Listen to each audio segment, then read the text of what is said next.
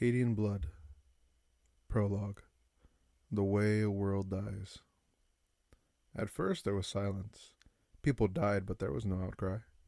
The bodies rested in noiseless repose in tower habitation spires, in the prayer rooms of great monasteries, in gutters by the sides of the street. The deaths went unnoticed. This was a world that saw 10 million new pilgrims each month. It was no stranger to see off-worlders come, only to die soon after. The shrine world of Cathar, named for the saint himself, was a beacon of faith and hope for the people of the scarce sector. Faith flared or withered for those who came to see and tread on that holy soil of this blessed world, seeking affirmation for lives lived without meaning. Hope flowered or died for those who landed here seeking to touch the relics of a long-dead saint and be healed of injury or illness. When people began to die, there was no planet-wide panic, no ringing sirens wailing across cities, and no distress calls to nearby worlds crying of a devastating disease. The sickness spread, tearing through the population, but to those who watched for such things, it was just a spike in the numbers. These things happen from time to time. Simply a plague brought from off-world, the world's leaders said. Faith will scourge the taint from the righteous and pure. No warnings, no panic. Silence. The silence did not last long. At the dawn of the outbreak's second week, there were too many dead for the funeral priest to haul into the consecrated incinerators, and the ecclesiarchy governors realized their planet was suffering no natural plague. The death toll was catastrophic, and the Catharite acolytes traditionally tasked with funerary rites walked the streets in gangs, losing the battle to do their simple duty. The initial astropathic cries for help reached out from Cathar, several hundred psychers worldwide screaming their pleas into the warp, begging for assistance. Imperial forces in the sector responded to the cries for aid in impressive time.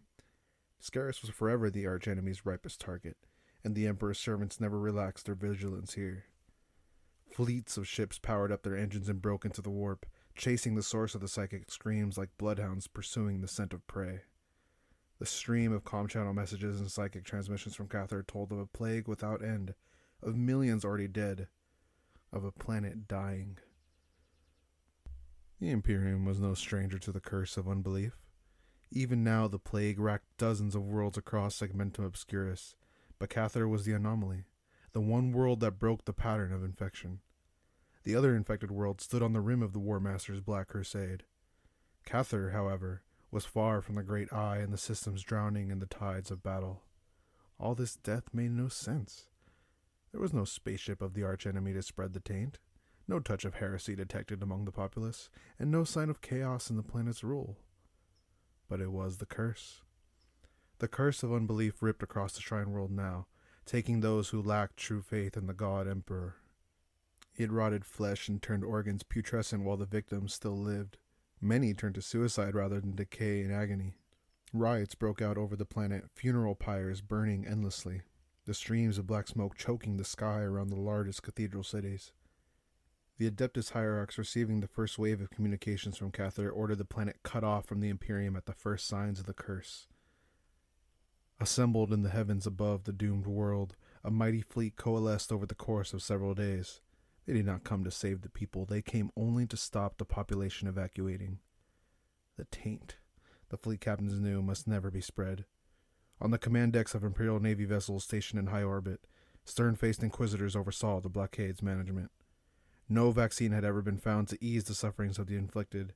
In the words of Inquisitor Caius as he stood on the bridge of the Gothic-class vessel, in his name, "We consign these souls to oblivion, for mercy now would damn us all." The blockade of Imperial Navy vessels hung in the reaches above Cathar, enforcing the quarantine with lethal vigor. Thousands of the Emperor's citizens died under the anger of Imperial guns as the blockade vessels fired on any ship fleeing the planet. It wasn't long before the attempts ceased. The people on the surface were either too ill to make the journey or already dead. Bizarrely, pilgrims sought to make planetfall still wishing to walk amongst the cathedral cities of the Saints' world and receive the blessings of Saint Cathar. Any attempts by pilgrim vessels to reach the surface were deterred by stern threats and the weapon batteries of Cobra-class destroyers. Such warnings, a barefaced presentation of the Emperor's might, were enough for most ships. A single vessel had been filled with souls pious enough to run the blockade. This ship, a wallowing barge little more than a cargo hauler, and packed with 300 pilgrims, ultimately did make it down to the surface of Cather. What remained of the ship after its brief encounter with Imperial Fury fighters flamed through the atmosphere and crashed into the Western Ocean. Inquisitor Bastian Caius of the Order Sepulchrum stayed in Vox contact with the Enforcer Marshal of Cather, a man by the name of Banachek, until the very end of Imperial control. The commander of the planet's enforcers remained in touch with the Inquisitor for 17 days, describing the scenes of carnage and plague ravaging the surface as his men tried to retain order. Every word was recorded, each syllable of his rhythmic cant distorted as it was by Vox interference. Through this cackling monotone, Caius learned of the erosion and breakdown of Imperial rule. On the third day of contact, the Marshal reported cults rising among the dwindling Cather Planetary Defense Force, and of cultists within being spared the curse's death. The Detacte Imperialis was broken, the Emperor's law abandoned. By this time, the global law enforcement force was already effectively destroyed. It fell to the elite enforcers to take to the streets, slaughtering cultists in a series of brutal raids on hidden strongholds. Despite initial successes, they were doomed to fail. On the sixth day, chanting rose from temples across the planet, no longer in praise of the Emperor, but now pleading to the ruinous powers for mercy. Control across the planet was under threat, with the capital city of Solthane standing out as the final bastion of Imperial order. The enforcers entered the cathedral districts of Solthane in unprecedented force, leading the shattered remains of still loyal PDF and the still living law enforcement officers. Their objective was to quell the rising cults across the planet in a decisive and damning half-week of fighting. Banachek reported losses amongst his forces of 93% on the morning of the 9th day. The cults' numbers were far greater than had initially been surmised. Those that were not already well armed by the PDF defectors overcame enforcer assault teams by sheer weight of numbers. The Marshal produced evidence in both audio and pict form of his men dragged down and eaten by plague victims in some districts, and falling under fire from hordes of cultists in others. Caius looked at other gray, blurry pics beamed up from the surface by Banachek. Here, an enforcer's team's repressor tank flamed in the street. There a horde of plague victims surrounded a monastery filled with dying citizens. Too many of the dead had not been destroyed. The still living population were paying for the failure of the funeral priesthood now. On the 11th day, reports became increasingly choppy and erratic. The swelling cults claimed whole districts of the dying cities, each member saved from death by their new allegiance.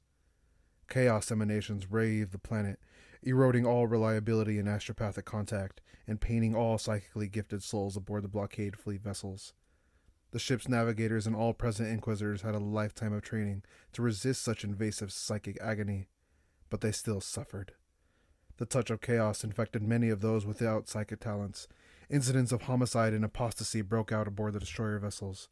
These were quickly crushed by Inquisitor-led purges, though the Cobra destroyer Terra's spite was lost when the unrest within the ship's bowels led to an explosion in the engineerium. 300 souls lost, and the wreckage rained on the cathedral cities below, a storm of fire from the heavens. The Inquisitors ordered the blockade into a higher orbit after the shipboard purges were complete. Cather was now an unholy beacon within the warp, and proximity to the foulness sweeping the planet was deemed a moral threat to the naval crews.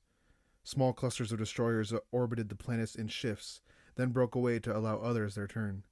No captain wished to risk his men becoming tainted by the archenemy's emanations rising from the doomed world below.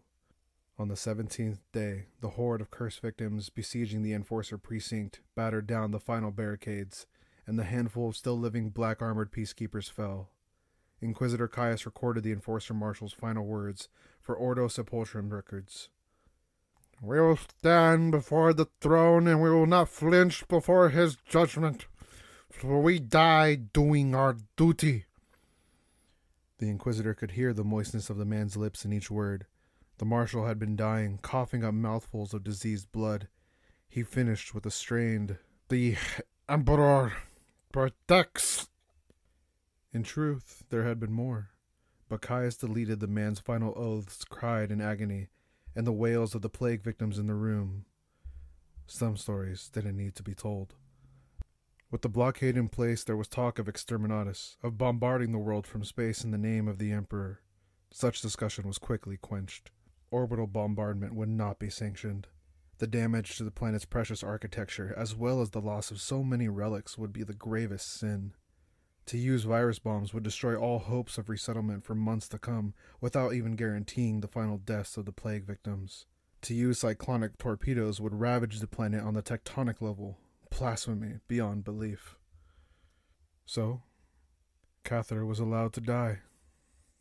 Preparations were made on worlds elsewhere in the Scarus sector. The talk of outbreaks and quarantines and blockades became plans for an invasion. Weeks passed before these preparations bore fruit, but for all its slowness, the Imperial war machine was a relentless beast. How did this happen?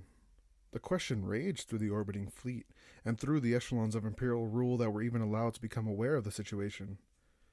Nothing made sense. No response seemed without myriad flaws. The Shrine world was precious beyond reckoning, yet had fallen without cause. Elsewhere, under the shadow of the War Master's new crusade, all worlds falling to the plague had been besieged, assaulted, or otherwise corrupted by the mass presence of arch-enemy vessels. With Cathar, there had been nothing but silence. At last it was decided. Regiments of Imperial Guard were withdrawn from the greater war effort around the Eye of Terror, and assigned as the vanguard to a larger force of conquest. This blasphemy would not be tolerated. This desecration would not be allowed to stand. In the heavens above the Shrine world, a small fleet of hulking ships drew close, falling into a restful orbit. The blockade of destroyers scattered to the warp, leaving their ward in the care of these new arrivals, the troop ships of the Imperial Guard. One other vessel of note broke from warp space, and glided into orbit alongside these monumental troop transports. A strike cruiser of the Adeptus Astartes, black as death in the night, bearing the marble, corvid sigil of the Raven Guard. The fleet drew close to the planet, casting colossal shadows as the great ships blocked out the sun on the world below. The Cathar reclamation was underway. The Imperium of Man had come to take back its holy world. Among the silent cathedrals and towering monasteries on the surface, the months-dead population sensed the presence of the Emperor's servants. They looked up, staring, waiting. As the first troop transports came through the cloud cover, all over the planet a great cry was raised. The voices of 50 million dead men, women, and children rose to the sky in a long and tortured chorus. Now hear this! Words of truth from the Eagle and Bolter. The Cathar reclamation has commenced. The following regiments of His Most Glorious Majesty's Imperial Guard and supporting forces are committed to retaking the Shrine World from the hated arch-enemy. Vendican 12th Rifles, the 303rd Uriah, 25th Cadian Irregulars, the Janus 6th, 3rd Scaran Rangers, the Hadris Frith 40th Armored, and the Cadian 88th Mechanized Infantry, followed alongside by half a company of the Emperor's beloved Raven Guard Astartes chapter. Following them, and up and coming over us all, are the agents of His Divine Majesty's Holy Inquisition, the Ordo Sepulchrum. Reports from Lord General McGrigg sent directly to the Eagle and Bolter site that the initial troop landings are complete with minimal casualties and all resistance to date utterly destroyed. The main force of the reclamation is due to arrive in several weeks. The 25th Cadian Irregulars are to be commended for their valiant defense last week of a vital communications tower in the capital city of Sultane. The Cadians fought a heroic battle lasting several days, ultimately defeating the diseased dregs of the Cathar Planetary Defense Force, the so-called Remnant, assailing their position.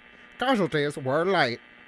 But that's not all, folks. The Janus 6th has pressed deep into enemy-held territory, securing a monastery dedicated to the Holy God Emperor. Even as we go to press, they crush all remnants of the PDF that seek to oust their successful beachhead in Sultane. The Cadian 88th Mechanized Infantry, proudly boasting a captain bearing the Ward of Cadian medal for his valor in the opening engagements of the 13th Black Crusade, is tasked in the coming days to assist the Genusians' defiant infiltration. Forward, the Janus 6th! The Emperor protects!